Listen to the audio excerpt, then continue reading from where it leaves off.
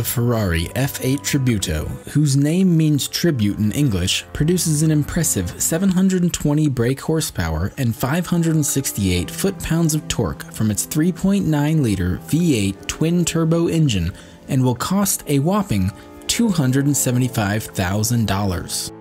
By comparison, the LEGO Speed Champions Ferrari F8 Tributo, set number 76895, consists of 275 pieces, is suitable for ages 7+, and will cost a much more reasonable $19.99. What's up everybody, I'm Josh, this is Josh Builds Stuff, and today we're building the Ferrari F8 Tributo. In this video, I'll give my opinion on the design and features of this set. We'll see how this car stacks up against some of its predecessors, and of course, a time-lapse build will be included as well. This set represents the new look and style of the LEGO Speed Champions theme, in which cars are now 8 studs wide instead of 6. I've got to say, I'm a huge fan of this change. The level of detail that can be achieved is night and day compared to previous sets. You can clearly see how much more of a Ferrari look this set has compared to the previous iterations. Honestly, I would buy remakes of the sets LEGO's already produced if they came in this new style, especially sets like the Ferrari LaFerraria or the McLaren Senna or the P1.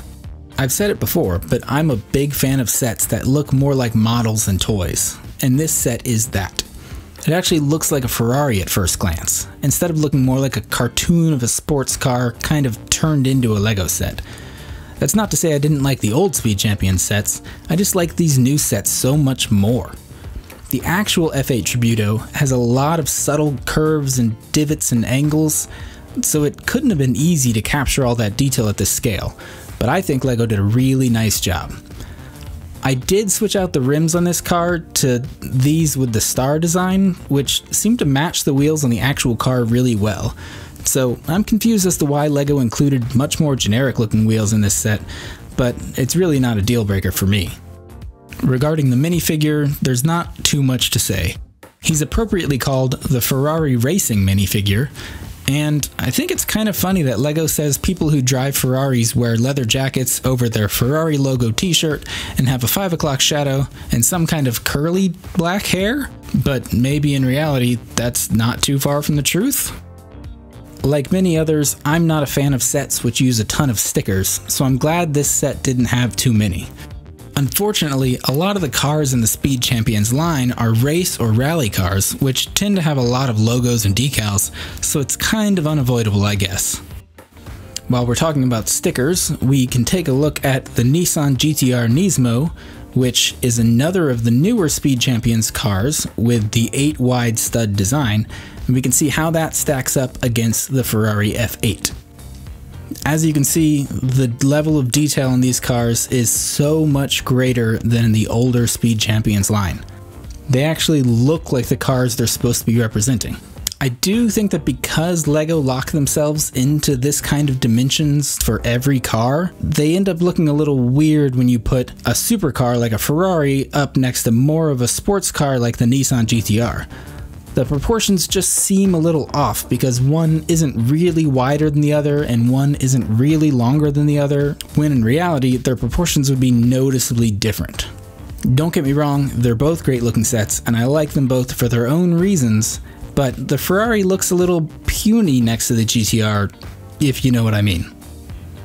If we look at how this new Ferrari stacks up against some of these older Ferrari Speed Champions sets, the difference is noticeable. When these sets came out, I thought they were great, and I still like them a lot, but now when I look at them, all I can think is how cool it would be if we had some of these same models in this larger format.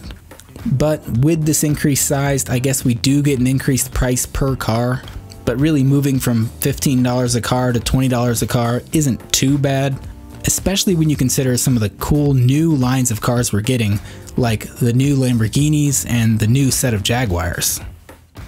Overall, my love of the LEGO Speed Champions line has been renewed. Right now, I'll probably buy every new Star Wars set that comes out. I'll probably buy new LEGO Ideas sets if they look cool. I'll buy LEGO Marvel sets as they look cool. But if these new Speed Champions sets keep coming out and looking this good, I may end up with a lot more of these on my shelves as well.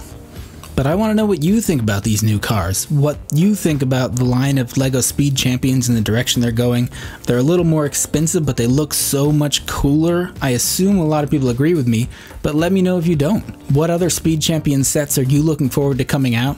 What other sets in general are you looking forward to? Let me know in the comments below. As always, thank you so much for watching. Please stick around for the LEGO speed build of this Ferrari F8 Tributo coming up right now.